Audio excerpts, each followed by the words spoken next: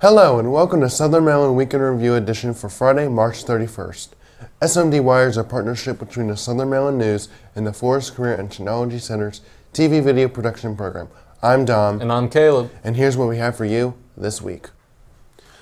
Maryland lawmakers are pushing the General Communications Commissions to improve the broadband mapping data for the state.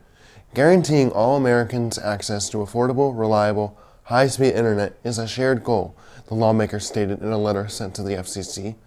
The funding from the Broadband Equity Access and Deployment Program, which provides $42 billion, will go towards developing high-speed broadband. 3 local nonprofits are hoping to provide an interest in both musical instruments and performing to elementary school students.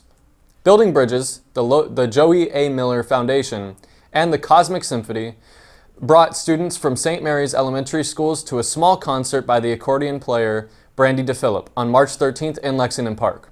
The Building Bridges executive director, Patrice Campbell, said, "It's just the beginning of something that we are going to be doing long term."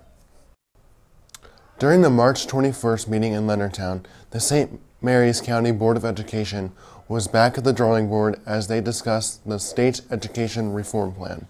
Assistant Superintendent of Fiscal Services and Human Resources, Jeff Marr, discussed the executive amount of absences on early dismissal days and proposed a plan for virtual learning on those days. The next early dismissal days are scheduled for April 21st and May 12th. Those will now be virtual learning days where students do not come to school.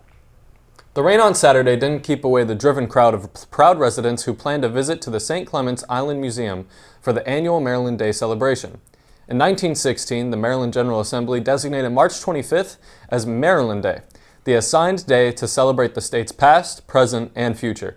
This day was chosen because it was on this day in 1634 that English colonists claimed the land for the King of England. St. Mary's County Commissioner, President Randy Guy, said, "My family came here in 1634, and it's been my home all my life." Over 50 guests came out to the museum in Colton's Point to honor the old line state and the beginning of its rich history. Now turning to sports. Panthers baseball upends Hurricane in an early season contest pitting 2 Southern Maryland Athletic Conference squads who's contending for SMAC region and state titles. The Patuxent High School baseball team maintained its perfect start to the current campaign by upending visiting Huntingtown 5-1 on Monday afternoon.